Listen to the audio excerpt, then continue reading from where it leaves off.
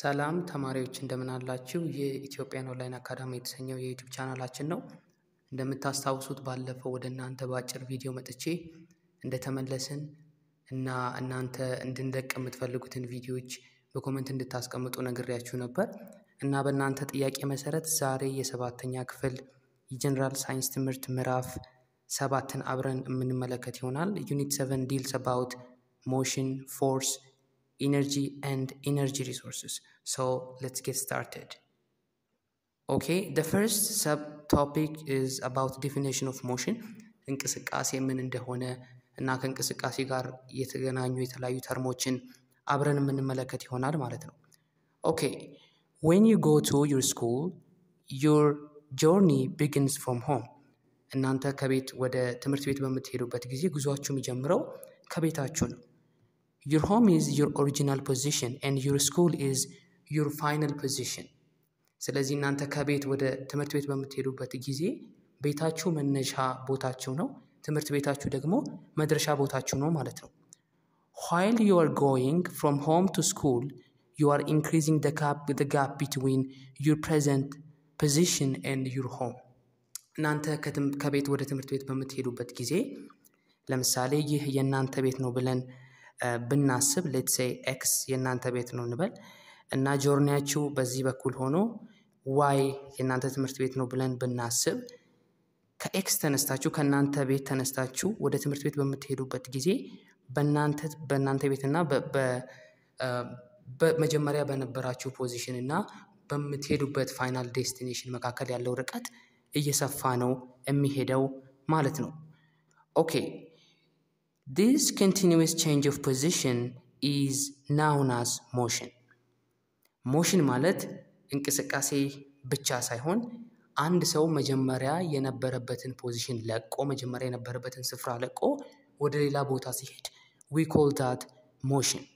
Notice that your change of position is observed by considering the distance from your home, your school to your home. Your home is taken as a reference frame. ቀደም እንዳልኳችሁ እናንተ እንቅስቃሴ ያደረጋችሁ ያላችሁት ከቤታችሁ ወደ ትምህርት ቤት ነው። ስለዚህ የእናንተ ሪፈረንስ ፍሬም ወይም ደግሞ መነሻ ቦታችሁ ቤታችሁ ነው ማለት ነው። ለምሳሌ ከቤታችሁ ወደ እናንተ ትምህርት ቤት ያለው ርቀት ስንት ነው ተብሎ ብትጠየቁ ርቀቱ የሚለካው የእናንተን ቤት ከእናንተ ቤት አንፃር ነው። ስለዚህ ያንን አንጻራዊ ቦታ we call it a reference frame ማለት ነው። አብዛኛው ሁሌም የሆነ ሞሽን ስትጀምሩ የሆነ እንቅስቃሴ ስታደርጉ ከአንድ ቦታ ወደ ሌላ ቦታ ስትሄዱ መጀመሪያ የተነሳችሁበት place we call it a reference frame ማለት ነው። Okay, now let us understand motion clearly with the help of few examples. አሁን እንቅስቃሴ በፊዚክስ በጀነራል ሳይንስ ምን ማለት እንደሆነ ለመረዳት አንዳንድ ኤግዛምፕሎችን እንመለከታለን። Okay, our daily activities like walking, running, closing the door, etc. involve motion. በዕለት ተዕለት የምናደርጋቸው እንቅስቃሴዎች የተለያዩ ተግባራት ለምሳሌ መራመድ ሊሆን ይችላል፣ ወክ ማድረግ፣ ራን መሮጥ፣ በር መዝጋት፣ በር መክፈት፣ እቃ ማጓጓዝ፣ እነሱ ሞሽን ብለን እንጠራቸዋለን፣ እንቅስቃሴ ብለን እንጠራዋለን ማለት ነው። There is a change of position of object involved in these activities. አሁን እዚህ ጋር walking, running, closing the door በምንልበት ጊዜ እኛም ሆነን ለምሳሌ ወክ ስናደርግ ከአንድ ቦታ ወደ ሌላ ቦታ እየሄድን ነው፣ ፖዚሽናችን ይቀየራል።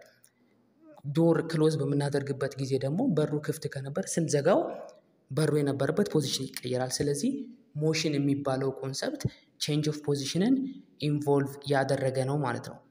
Okay, the flow of air in and out of our lungs is also an example of a motion.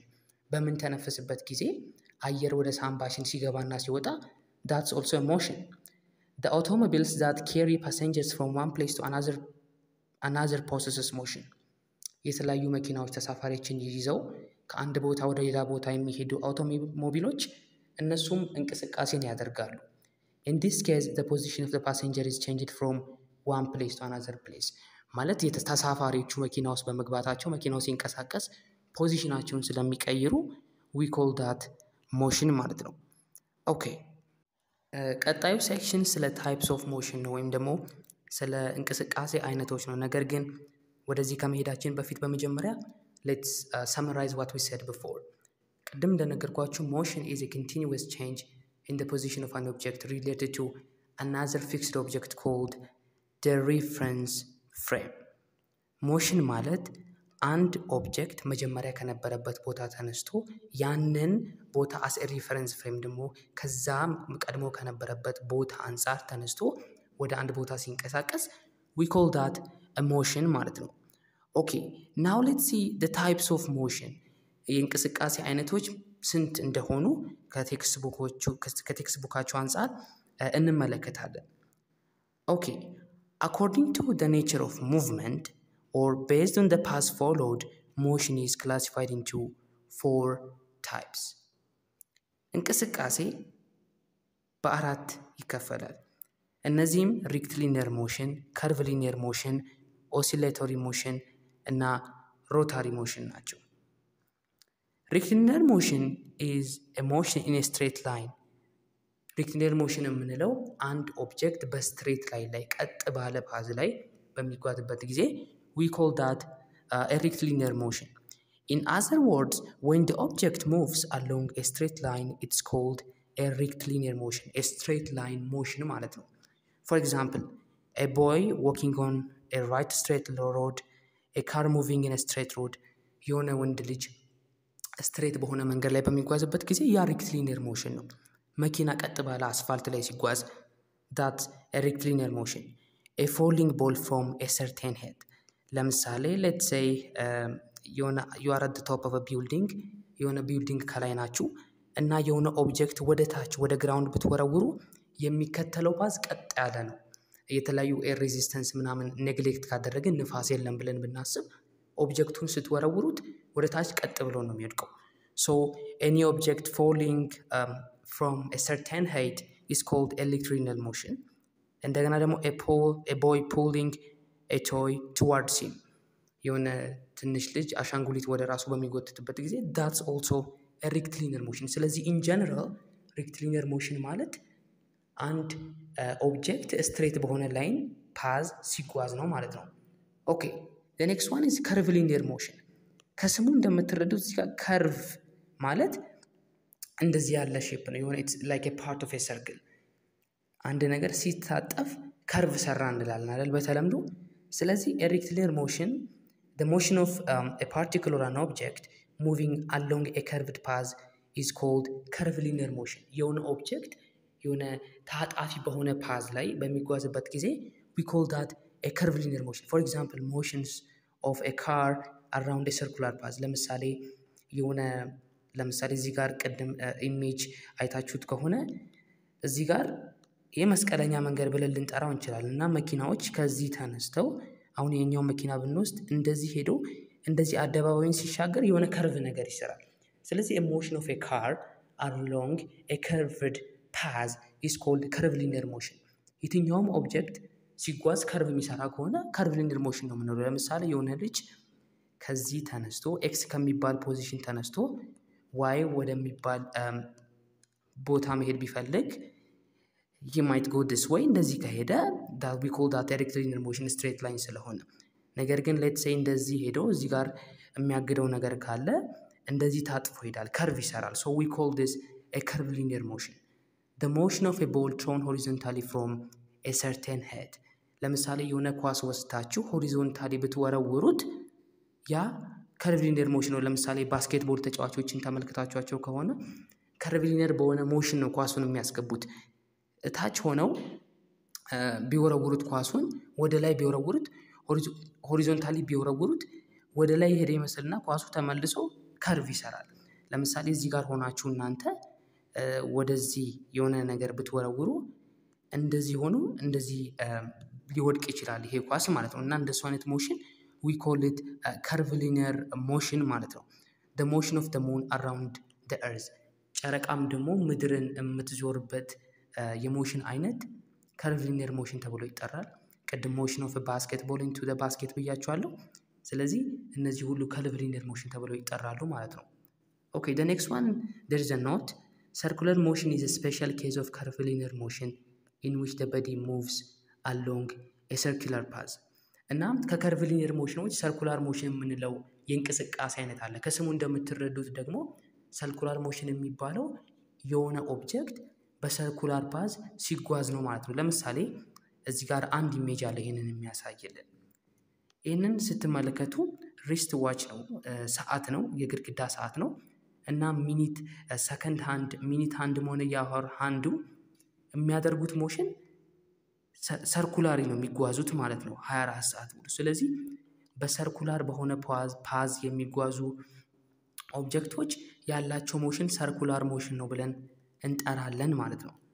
ኦኬ ኤግዛምፕልስ ኦፍ ሰርኩላር ሞሽን ኢንክሉድ ሙቭመንት ኦፍ ዘ ኤርዝ ኦን ኢትስ ኦን አክሲስ። ኤርዝ በራሷ ዛቢያ በምትዞርበት ጊዜ ዊ ኮል ዳት ኤ ሰርኩላር ሞሽን። ኤ ባይስክል ኦር ኤ ካር ሙቪንግ ኦን ኤ ሰርኩላር ትራክ ኦር ኤ ፓርክ የሆነ መኪና ሰርኩላር በሆነ ፓዝ ላይ በሚዞርበት ጊዜ that's also a circular motion.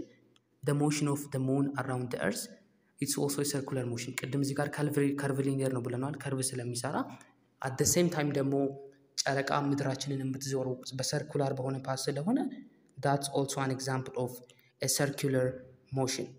Okay, the next one is rotary motion. A type of motion where an object spins on its own axis is called rotational motion.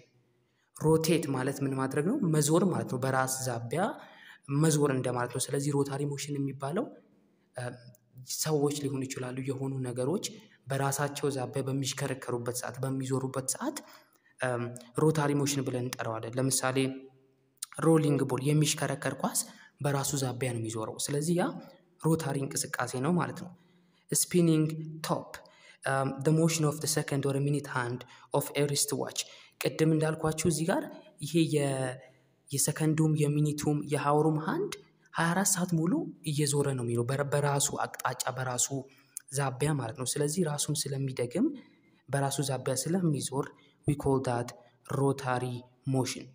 Okay, the last one is oscillatory motion. A repeating motion in which an object continuously repeats in the same motion again and again is called oscillatory motion. እንግዲህ ኦሲሌተሪ ሞሽን የምንለው የሆነ ኦብጀክት የሆነ ሰው በሚጓዝበት ጊዜ መጀመሪያ ይጓዝበት የነበረውን ፓዝ የሚደጋግመው ከሆነ we call that oscillatory motion.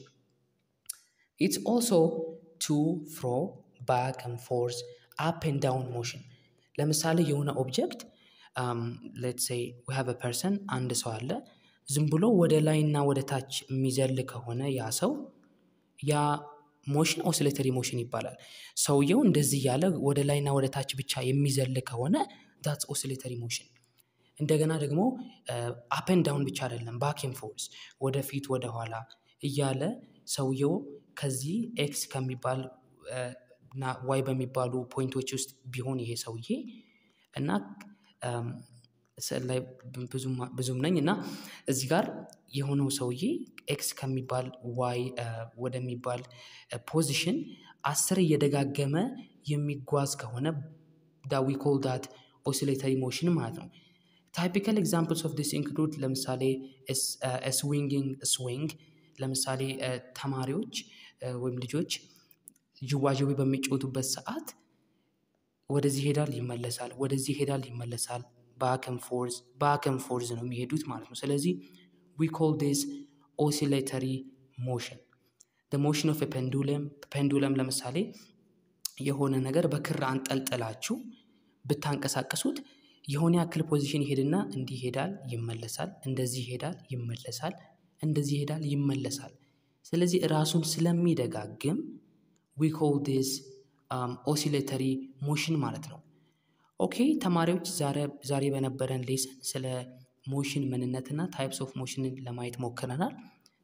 ስለ ሞሽን እና ስለ ታይፕስ ኦፍ ሞሽን በደንብ ገብታችኋል ብዬ ተስፋ አደርጋለሁ።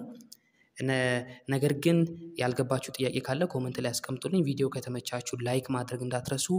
ቻናላችን አዲስ የሆናችሁ ሰዎች ደግሞ ሰብስክራይብ ማድረግ እንዳትረሱ። ይህ እንግዲህ ፓርት 1 ነው። በፓርት 2 በቀጣይ ሌሰንስ እንገናኛለን። እስከዛው